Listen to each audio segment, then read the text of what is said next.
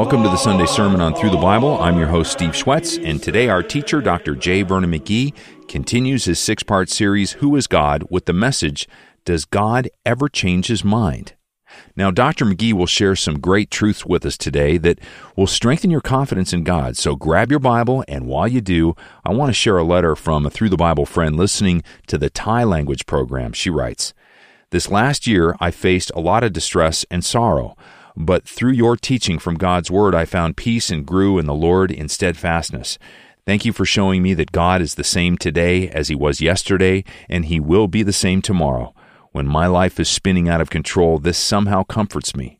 I thank the Lord and ask Him to use my troubles so I may glorify Him to others." Well, isn't that great?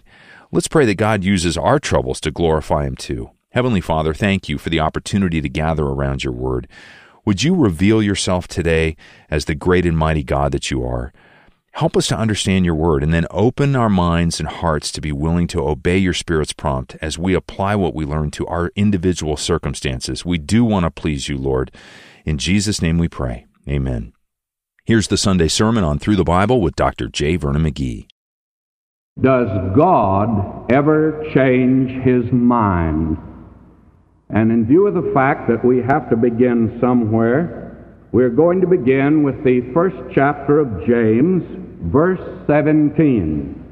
Every good gift and every perfect gift is from above and cometh down from the Father of lights, with whom is no variation, neither shadow of turning.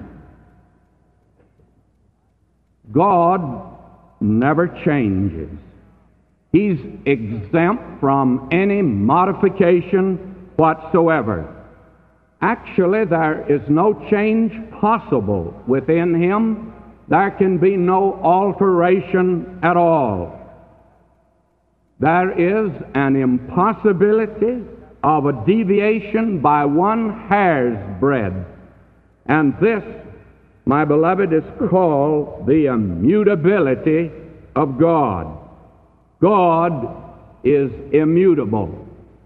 God never changes His mind. He can't change. He can't change for better because God is absolute perfection and He fills the universe, and there can be no variation in that direction because He cannot be more than He is. And then, my beloved, He could not be worse, nor could He be less. If He were, He'd not be God. It's inconsistent with perfection to have change. Therefore, in the person of God, there is no extension, nor is there any declension whatsoever. There is no transition for better or for worse. This summer I went back to the hometown, as it were, where I grew up and where I was educated, and I didn't recognize the place. I only saw here and there things that reminded me, and the reason was there had been such a change.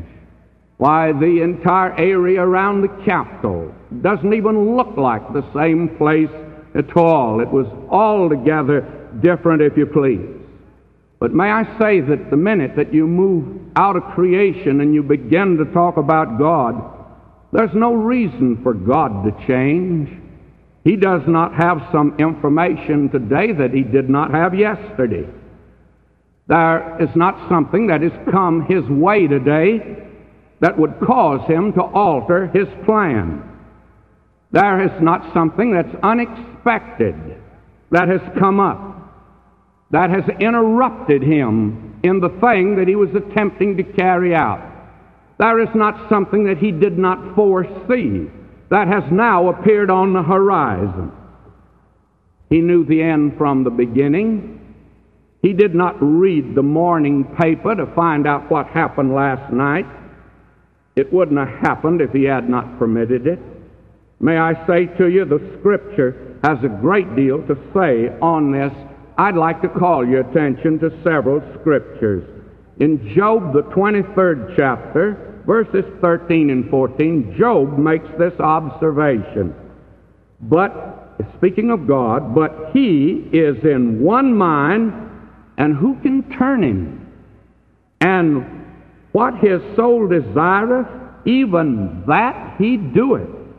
For he performeth the thing that is appointed for me, and many such things are with him.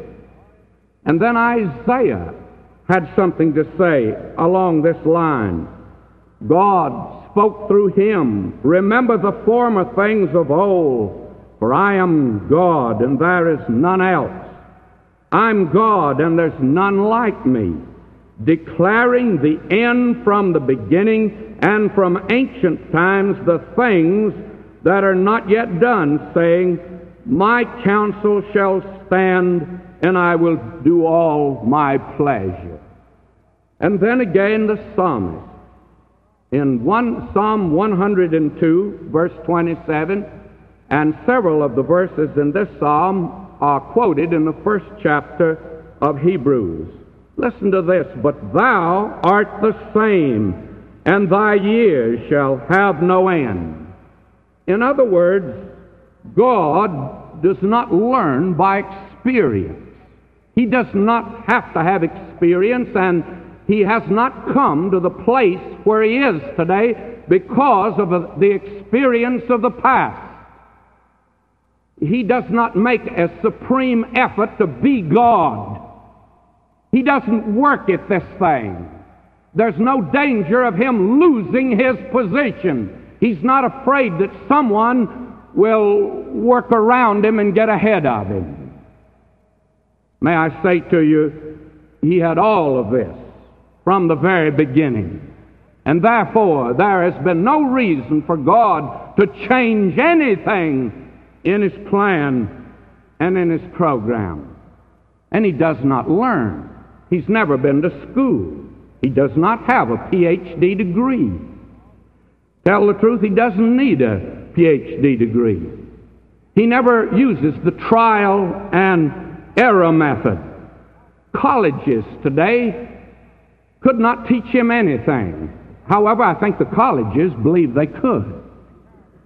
But they could not teach him anything. The fact of the matter is, he could teach some of them something. Experience has not been his teacher. Nothing has happened that has surprised him. He has no new problem today. I read in a magazine, it was a business magazine that a member of the church sent to me, and I was very much interested in it. It's an engineering magazine. I only understood about half what I read, but I did understand this. Changing economic orders present new problems that demand new methods and new solutions.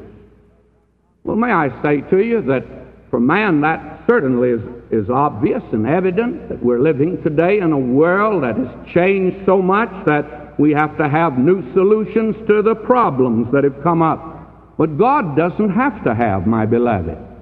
This is old hat to him today where we are.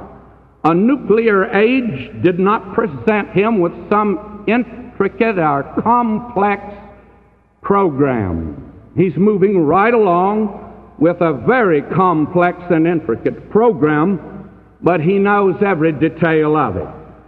Now, I want to say this, though, in connection with what we have said, because some might get the wrong impression concerning God. To say that God is immutable and that he does not change his mind does not mean that God is like a stone fence. It doesn't mean that he's adamant. It doesn't mean that there is a stereotype sameness about him. It doesn't mean that there is no flexibility. It doesn't mean a monotonous status quo. May I say to you, immutability is not immobility. If it were, it would be the same as the Greek worship. they worshiped the three fates. And they were Moroth. Moroth was the girl that she spun the cord of time. Lachesis was the one that she determined how long it was going to be. And Atropos was the girl that cut it off. She had the scissors. And there's nothing you could do about that. May I say to you, the Greeks thought of that as fatalism. This is not fatalism that we're talking about at all.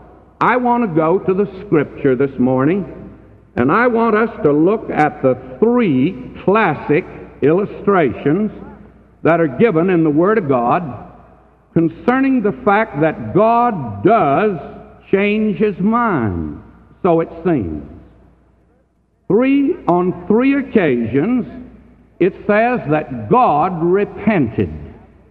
What does it mean when it says in the Word of God that God repented? Now, I want us to turn to the first one. It's found in the 6th chapter of the book of Genesis at verse 6. Let me read this. And it repented the Lord that He had made man on the earth, and it grieved Him at His heart. Now, we have mentioned before in this series that the Bible uses anthropomorphic terms to speak of God so that you and I can understand Him. It speaks of the eye of God. The eyes of the Lord run to and fro in the earth. It speaks of the ears of God. It speaks of the arm of God and the hand of God. But those are anthropomorphic terms. The one, for He says this. He said, the one that made the eye, can He not see? The one who made the ear, can He not hear? But I'll be very honest with you.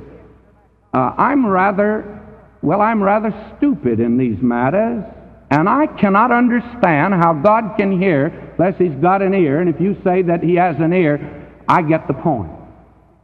It gets over to me that God hears. And I don't know how you can hear without an ear. I have a notion you come in the same bracket. That's the only way we can know. Now there's another set of terms that are used in Scripture, and they're known as anthropopathy. There's another big word. Anthropopathy means that psychological terms that refer to man are used of God. It says, for instance, He that sitteth in the heavens shall laugh. That's a psychological term. It says God laughs. I don't know how you laugh without a mouth, but it says God laughs. It also says that God weeps. It also says that God is grieved. It also says that God repents. Those are the terms that refer to us psychologically, and they are used concerning God so we can understand something about it. Now, after God had created man, and you come to the time of the flood, God said, it repented God that He had made man. Repent means to change your mind. Has God now changed His mind about man? Well, let's look at this for just a moment. God created man and put him in the Garden of Eden. I believe He created him for fellowship, as we shall see Thursday night. There are several other reasons, but one of them was fellowship. And then, since He's a free moral agent, there must be a choice somewhere in that garden. That choice was the tree of the knowledge of good and evil. Now, God said at that very time that the very moment you eat of that tree, you're going to die. May I say to you that man ate of the tree. He died. Nowhere along does God change His mind. You come to the time of the flood, and I read here that it repented the Lord. And actually the word here for repentance, now I looked this up in my Septuagint translation, which is probably better than the original Hebrew here, and the word is different than our word for repentance. It's not metanoia, to change your mind. Actually, actually, in this word, there is a note of grief. And I think that we need to get this. It's so important to get this. God says here, it repented the Lord that he had made man on the earth. It repented the Lord. What do you mean by it? What was it that repented the Lord? Well, let me read verse 5. And God saw that the wickedness of man was great in the earth, and that every imagination of the thoughts of his heart was only evil continually. That is what grieved God, the wickedness and the sin of man. Now wait just a minute. Has God changed his mind? I can't find God changed his mind anywhere. What God did do, he said at the beginning, in the day you eat thereof you shall surely die. And if you go into sin, he told Cain that, oh, sin lieth at your door. But you can come to me and I'll extend mercy to you. And God patiently, over a period of 900 years, watched man multiply upon the earth. And he was grieved because no man was coming to him. There was one man. And God says, I've got to stop this while I got one man. I can't let this go to the next generation. Ham, Shem, and Japheth will not serve me. And for the sake of the race, I must intervene. God didn't change his mind. God always punishes sin. And God will always save the sinner that will come to him. And God did save Noah and his household. And for 120 years, this man was faithful in preaching. And anybody could have got on that ark if they'd have believed God. But they're like a lot of folk today, they just don't believe God. May I say to you, God did not change his mind. Who had changed? Man had changed. The man that he had created for fellowship has now gone away from God in rebellion. And the natural man, he is an enemy of God. Paul says that this old nature, the flesh, is at an enmity with God, and all were enemies of God. They were all going their own way into sin. God didn't change. But my friend, God had to destroy man on the earth. And the reason he did is because God never changes. Man had become corrupt. Man had changed. Man had radically changed. And God treated him as he must always treat a lost sinner who will go on in rebellion. He had to judge the earth. The repentance is the changed action because actually God wanted man for fellowship. And that's the reason he'd created him. He did not want to destroy him. It's not his will that any should perish. God hasn't created man to be lost. He wants to save him. God's never changed from that position.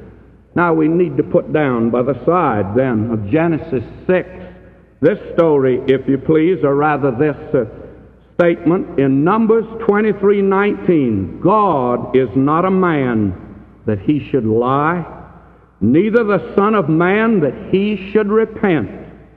Hath he said, and shall he not do it? Or hath he spoken, and shall he not make it good? My friend, you can depend on God doing exactly what he says that he will do. And what you have here is God sorrowful, yes, but he has not changed his mind. And the Lord said, I will destroy man whom I've created from the face of the earth, both man and beast, and the creeping thing, and the fowls of the air, for it repenteth me that I've made them. God says this was not my original purpose with man. I have not changed. I told Adam at the very beginning that in the day he ate thereof, he would die. And any one of his after that, sin was at the door. And if they went on in sin, that I'd have to drive them out from the presence of the Lord. And now there is man multiplying on the face of the earth. and man's in rebellion against God. That's what the Tower of Babel was. And then there is one man, only one man left. God intervened graciously for the sake of future generations in order that he might save man. Now let me come to the second classic incident that we have in the Word of God. You will find it relative to the passage I read this morning in 1 Samuel, the 15th chapter. And there it says in verse 11, God is speaking now, "It repenteth me that I have set up Saul to be king, for he is turned back from following me, and hath not performed my commandments. And it grieved Samuel, and he cried unto the Lord all night." Now Samuel loved Saul. Fact of the matter is, Samuel was never sold on David, but he was sold on Saul. And when God came to him and told him, "I have rejected Saul," it broke Samuel's heart. He spent all night weeping before the Lord and pleading with God to let this man continue on as king. But now Samuel must go out for God to Saul to meet him. Now I want you to notice the thing that this man Saul used as an excuse, and it's a lame excuse. God had commanded him to use surgery on the Amalekites. And if he had only used the surgery, he would have spared his own life, for it was an Amalekite that killed him eventually. He tried to kill himself, but an Amalekite finished off the job. And had that not been true, if you follow on down, you'll find that the Agagites, the family of the Agagites, were there, and there's always been a question about Judas, always been a question about Herod in this particular connection. But I'm not concerned about the future. I'm concerned here about this present incident where God says, "It repented me that I have set up Saul to be king." Now, it was the people who wanted Saul. They demanded him. God acceded to their demands. Now, this man Saul, a great big fella, Scripture makes it very clear he was head and shoulders above everyone else. He was, physically, he was a giant. Spiritually, he was a pygmy. He was a midget in things that pertain to God. Now, this man was asked to use this extreme surgery. And like a great many today, even a great many preachers today, he soft-pedaled God's message, and he spared the people, and he also spared the cattle. Now, the reason God wanted all the cattle and all the booty destroyed, he never wanted his people to get interested in warfare just for the sake of getting rich or getting something that belonged to somebody else. He never would permit that at all. Another reason was that these peoples were eaten up by venereal disease. And that's the reason God would not let his people touch anything in the city of Jericho. We know today, archaeology has revealed today, those people were eaten up. Therefore, God says don't touch it. And I don't want you to get interested in those things. Now Saul, he decided he'd save the cattle.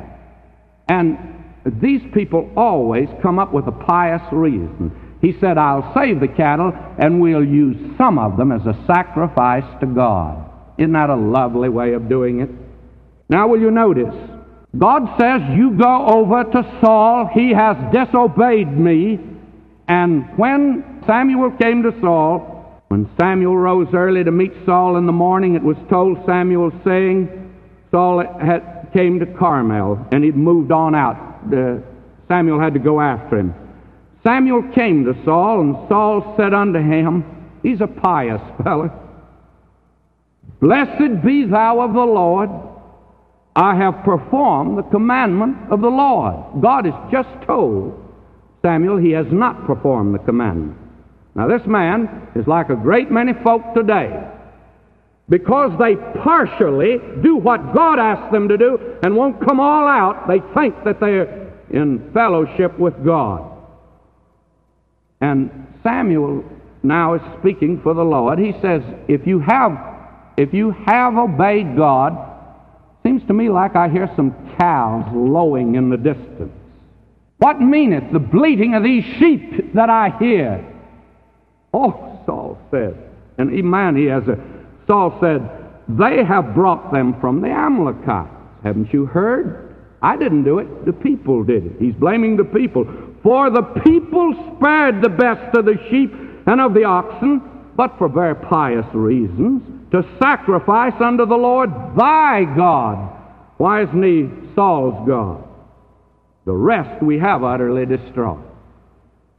The question arises, was Saul ever saved or not? I do not intend to answer that this morning, other than to say that what my own conviction is, I do not believe that he was saved.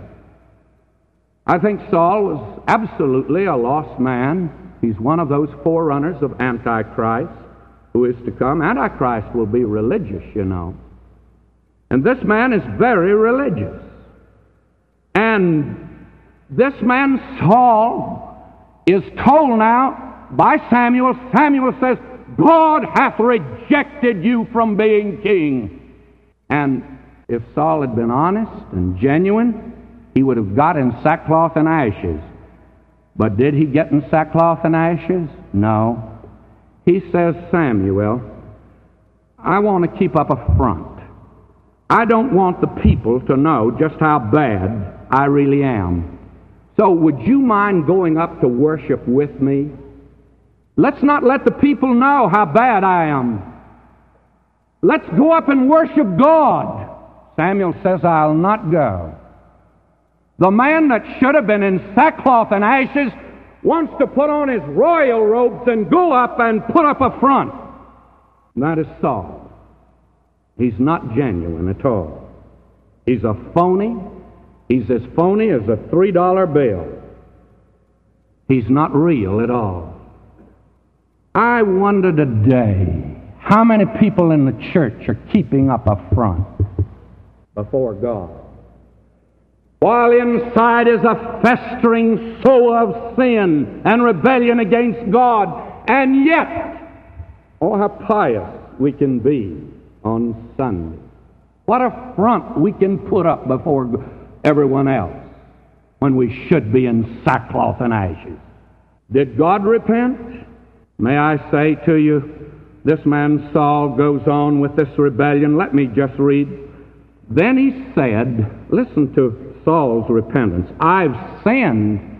Yet honor me now, I pray thee, before the elders of my people and before Israel, and turn again with me, that I may worship the Lord thy God. Not my God, thy God. I want to keep up a front. Now listen to this man Samuel. And also the strength of Israel will not lie nor repent, for he's not a man that he should repent. Saul, God has not changed. God will not accept a phony as a king over his people. To obey is better than sacrifice, and to hearken than the fat of rams. Oh, if you would only obey God, he'd bless you. And because you have not obeyed him, he'll judge you. And the reason he will, he never changes. But he is grieved over you. He will weep over you. You break his heart, but you can't change him. May I say that the immutability of God is the terror of the wicked today. And every wicked man would like to believe two things. There is no God, and the second thing, that somehow or another he's going to break down at the last moment and shed tears, and he won't be able to go through with it, and hell is no reality, and sin will not be punished. He'd like to believe that. But my friend, God does not change. There was a lady in a cult who came down front here several years ago. She says, Dr. McGee, I don't like this business of you. And she did a nice thing. She put me with Billy Graham. She says, I don't like this business the way you, and Billy Graham does the same thing of preaching the judgment of God for sin. That's the Old Testament. The Old Testament is a God of judgment, God of wrath. Now, the New Testament is a God of love. She was in a cult, I said. You can almost guess what cult it is, can't you? Well, I talked with her for a few moments. I said, look, I want you to look at something. I said, you say that the God of the New Testament is a God of love. The God of the Old Testament is a God of wrath. I said, God destroyed Sodom and Gomorrah. She said, yeah, that's what I was just telling you. He's a God of wrath. I said, yes, but in the Old Testament, He saved the city of Nineveh, the most wicked city of the day, and a pagan city. I said, when you get to the New Testament, you see the Lord Jesus. You say He's gentle, and that He was love. I agree with it. I see Him sitting yonder on the Mount of Olives. I see Him looking over Jerusalem, and I see Him weeping. Why is He weeping? He's saying, oh, Jerusalem, Jerusalem, thou that stonest the prophets. How many times I would have gathered you like a mother hen gathers her little children. You would not. Now your house is left unto you desolate. Not one stone shall be left upon another. And I said, lady, have you ever read the destruction of Jerusalem in 70 A.D. when mothers ate their own children? She said, no, I haven't, and I don't want to read it. And I said, you just don't want to face the truth. God has not changed. The one who destroyed Sodom and Gomorrah is the one who destroyed Jerusalem, and the one who saved Nineveh is the one today that'll save any man that'll come to Him. And the reason is, He never changed. He never changes. God has never changed. That's the terror of the wicked. Why, John 3:16. Listen to it. Oh, we are always emphasizing God so loved the world. Fine. That He gave His only begotten Son. Fine. That's wonderful. We love that. That whosoever believeth in Him, oh, we love that, should not perish. We don't like that. The reason God gave His Son was because mankind was perishing. And without Christ, man will perish. Why? God never changes His mind. Do you think that somehow or another you're going to come up on the blind side of God someday and you'll use some sort of salesmanship? Maybe you have read the book, How to Make Friends and Influence People. Do you think you're going to talk him out of it? I think not. God never changes. I come now to the last. This is a very familiar incident, one that's familiar to all of you. It's the story of Jonah. And there's something very interesting said about Jonah. It says here, and I'm turning now to the 3rd chapter, verse 10, and God saw their works, that they turned from their evil way, and God repented of the evil that He had said that He would do unto them, and He did it not. Now somebody says, we've got you. Now it says specifically that God changed. He was going to destroy Nineveh, and He didn't destroy Nineveh. Well, that's true, because He did say it. That was the message that Jonah brought into the city. In the 4th verse, Jonah began to enter into the city a day's journey, and he cried and said, yet 40 days, and Nineveh shall be overthrown. Now, why did God send him down to Nineveh in the first place? Well, God tells Jonah finally, and should not I spare Nineveh, that great city?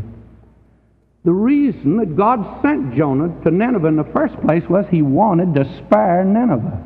He wanted to save this wicked, this awful city.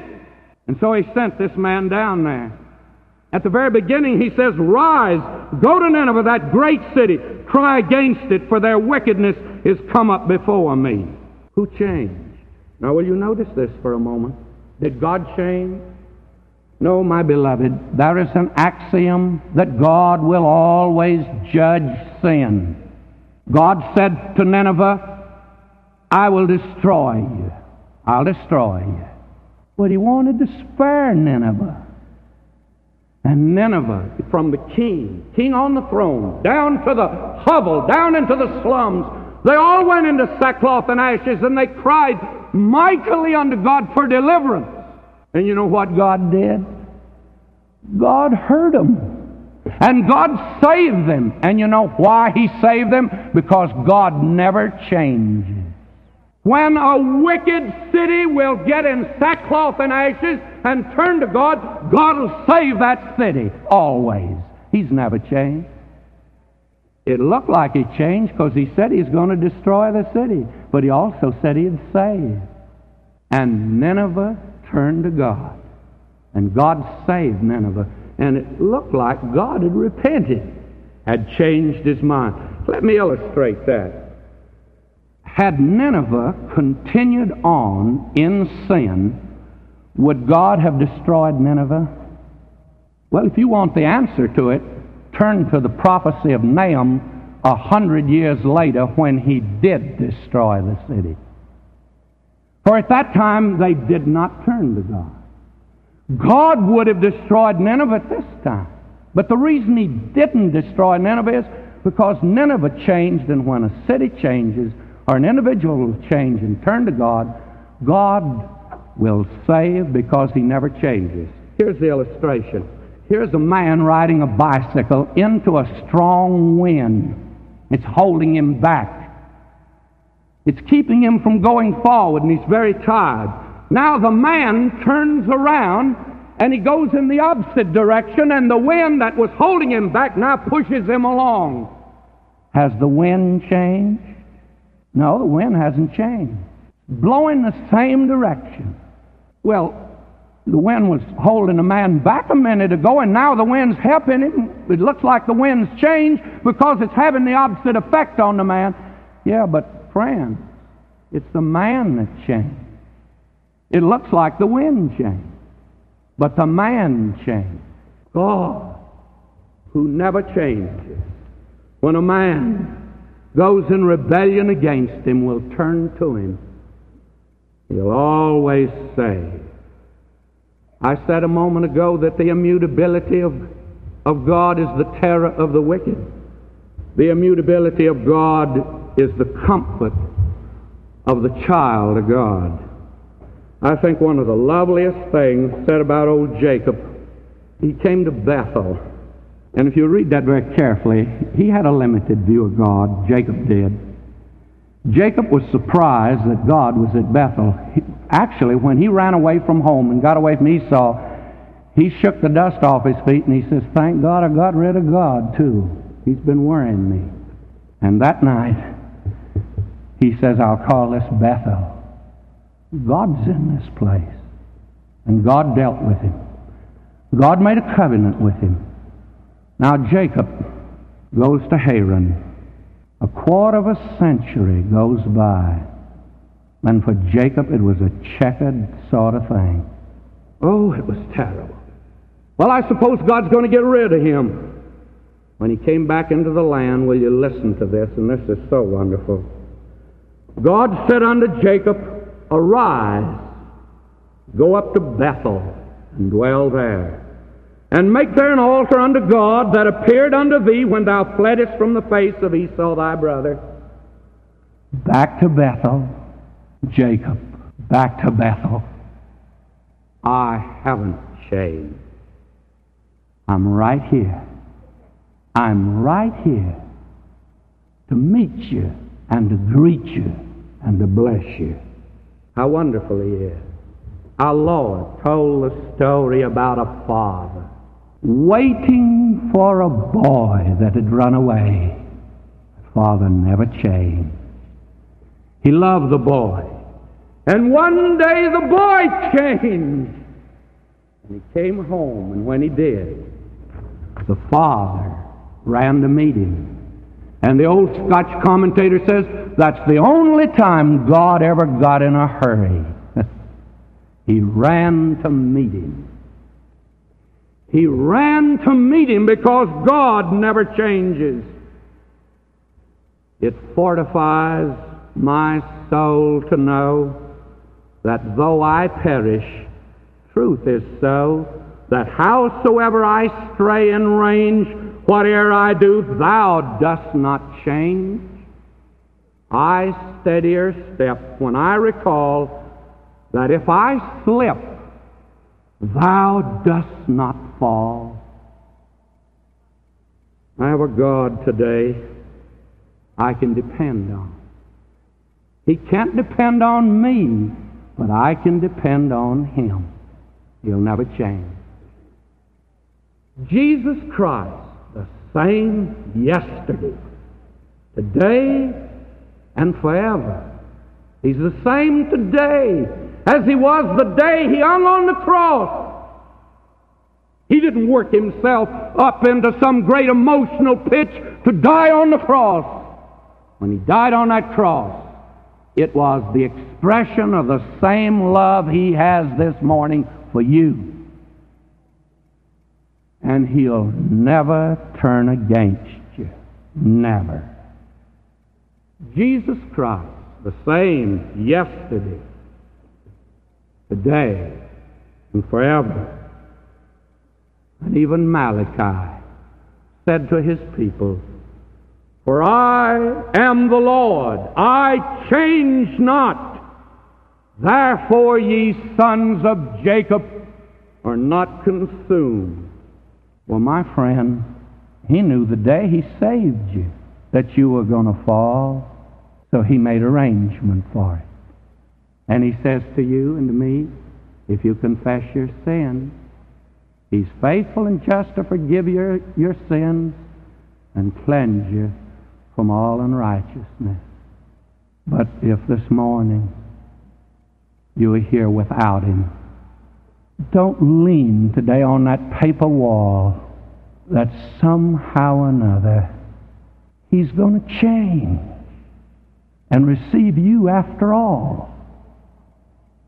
He changes not. He changes not. And because He changes not, He'll save you if you come to Him. What a great lesson. Now, although it's difficult to understand God's immutability, isn't it reassuring to know that it's true? You know, God never changes. We can be confident in His promises and for His love for His children. If you've missed a message in this great series called Who is God, or any of our Sunday sermons, they're all available at ttb.org. And while you're there, why don't you check out the many great Bible study materials, including Dr. McGee's booklet download titled God So Loved. You may recognize that phrase from John 3:16, "For God so loved the world." Well, this booklet takes you deeper into all that it means. You'll discover the heights, depths, width, and length of God's love for the whole world and the special love that He has for His children. Why don't you download your free copy at ttb.org today, or you can always call us at 1-800-65-BIBLE. And speaking of deepening your study of God's Word, do you know about our weekday study of Through the Bible? Well, we're in John's third letter this week, and then we're back in the Old Testament book of Nahum. Please join us in these great half-hour studies. You can listen in a lot of different ways. You can do it by podcast, by app, online at ttb.org, and of course, on this station too. Now, the Bible Bus runs on a 5-year loop, and you can get on and off at any time. So listen online and see if your station carries the daily program. Visit us at ttb.org. Well, I'm Steve Schwetz, and for all of us at Through the Bible, we're praying that you experience God's love and grace in a deeper way as you study His Word and walk with Him each day. Jesus made it all to Him I owe. Sin had left a crimson stain, He washed it white as snow. Join us each weekday for our 5-year daily study through the whole Word of God. Check for times on this station or look for Through the Bible in your favorite podcast store, and always at ttb.org.